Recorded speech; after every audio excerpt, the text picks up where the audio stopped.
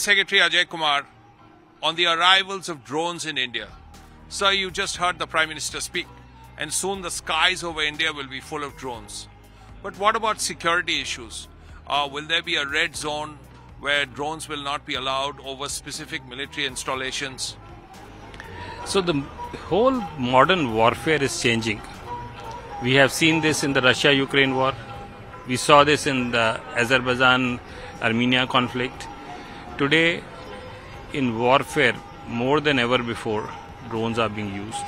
And we are seeing different kind of drones, a huge variety of drones. Small drones, big drones, huge drones, hails, precision drones who can just target a single individual also.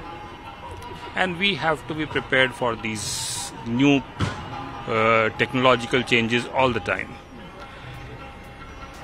As drones are growing, so are the counter-drone solutions are growing. And we are very happy that last year the government of India decided to change the drone policy, opened this whole sector for startups and industry, and a huge revolution has taken place ever since then.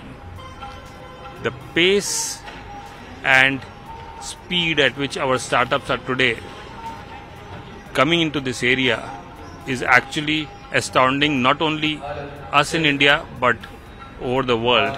Our swarm companies are today, US and other foreign countries are tying up with them. So the point I'm making is, this is the new technology and we are doing very well to be able to cope up with the fast advancement in the technology. The important thing, sir, is the fact that there have been attacks by drones on defense installations in Jammu and Kashmir once or twice. Is India becoming ready to counter these attacks by drones from across the line of control?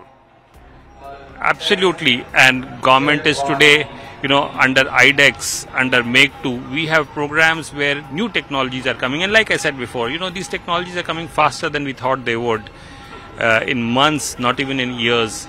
And therefore, I think we are, like we have seen the revolution in the digital sector, digital payment sector, how we have galloped and leapfrogged many other nations.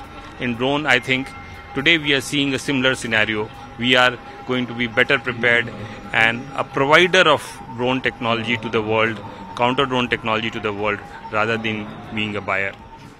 Finally, sir, drones will come to the armed forces.